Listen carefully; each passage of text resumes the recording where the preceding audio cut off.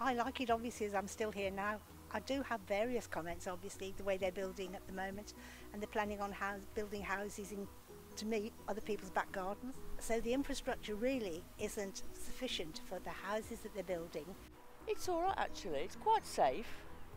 The kids ain't got much to do other than the park. Apart from that, it's all right little village. Like I said, it is a community. It really is a community. I've lived in Rubery since 1967 and I've always liked it here. You know, you'll never please everybody. There's always somebody who's going to have a moan, isn't there, you know. But from my personal point of view, I'm happy with what they do.